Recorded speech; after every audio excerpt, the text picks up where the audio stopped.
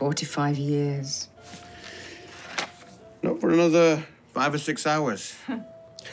45 years ago, I was pacing my friend's backyard. You were having doubts? What about you? Any second thoughts on the day? Not second thoughts, exactly. It's all coming out now. I wanted to be sure. It's a huge commitment, pledging yourself to one person for the rest of your life, especially when your family are going to disown you. But we overcame it. And I've never regretted it. Me neither.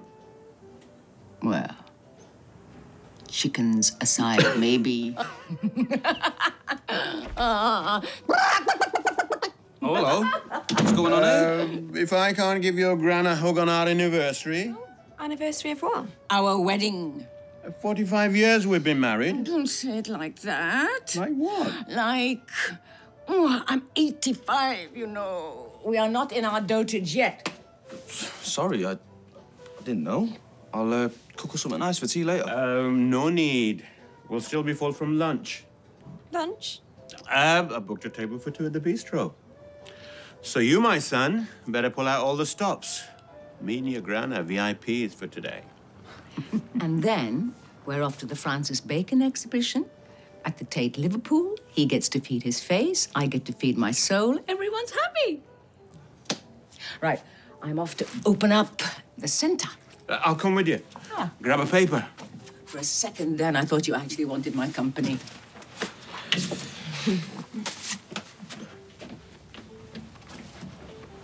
Oh, don't believe it. What are we going to do? We've ordered all that food, invited all those people. I know. We should call Ali before she pays for the food. Yeah. Gonna have to cancel the party. Oh, why would you? I forgot my wallet. What party? Lovely, dear. So, what's the plan? I told you we're going to the gallery. I could really do with popping home for a nap first. A nap? No. We are going to the exhibition. Eat up. Let me top your juice up for you. Oh! The stain. Leave it.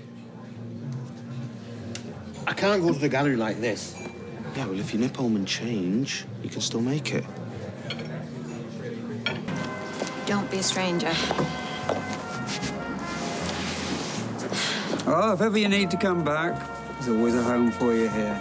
I don't know what Tracy would think about that, but thanks, Ken. Thanks for everything.